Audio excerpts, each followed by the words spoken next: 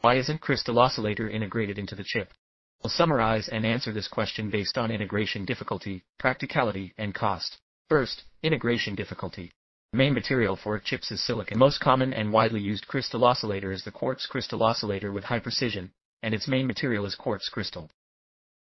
In order to ensure the normal operation of integrated circuits, most of the chips are crystal oscillator sub-assembly will leave a certain space to ensure the frequency of crystal vibration. Differences in materials and packaging between them determine integration difficulty.